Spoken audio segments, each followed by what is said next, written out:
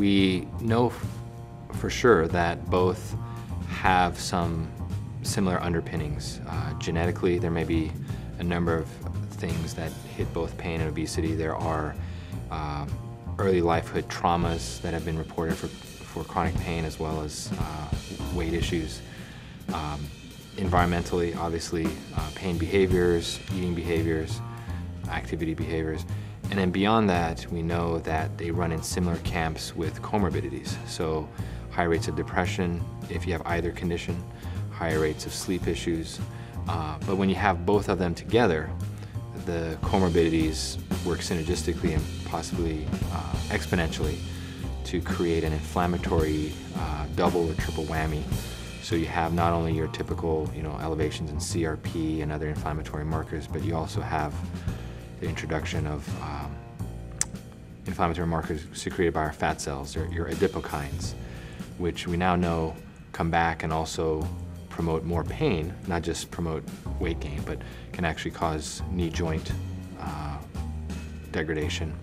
So in the end, there's a lot of vicious underpinnings when these two come together in the same patient.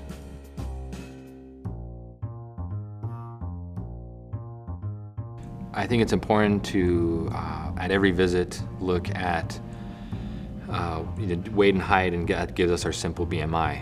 It just is a starting tool, and it's the one that most research has used. We know it has a lot of weaknesses, but at least it's a starting point to say, okay, that you're above 30.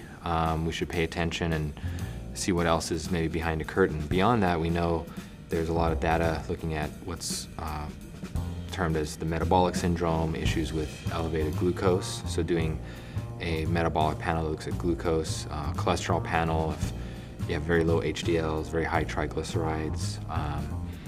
As far as body measurements, waist circumference is something we do in our clinic, and we are more so using body fat percentage, because we know now that there are a subgroup of folks who are called normal weight obese, where the BMI might look great. You have the color chart and they're lining up perfectly, but they may have metabolic issues, including high body fat percentage, which you can check within a few seconds using an impedance meter, like a kind of a fancy scale.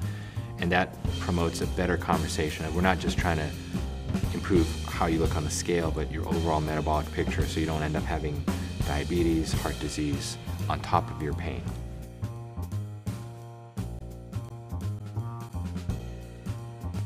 We recognize that it's a very delicate subject, both for the doctor, because studies show we don't want to talk about it, because we know the patient doesn't want to talk about it, and we know that we've both failed in trying to do something about it for probably many times.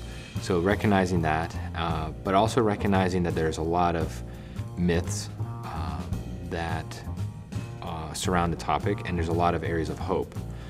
For example, the myths that I mention to my patients most often include you need to lose a lot of weight to get pain reduction. Studies show 5% can have up to a third reduction in pain in some studies, so we're talking about 5 to 10%. We also know that people, even with severe knee arthritis, can get benefit. Doesn't preclude exercise, you just have to have adaptive exercise. There's also a myth that it will promote further degradation, let's say, of the knee joint. The studies actually show that in some ways weight loss can actually increase joint cartilage, actually a reversal of what was causing the pain. So there's a lot of hope that if you kind of put it on the table, we're not just trying to, again, force you to lose weight. It's more about your metabolic picture and your function, and you can get a big bang as far as pain reduction with small, consistent weight loss. I think it shifts the picture to we're going to have a better chance of working together.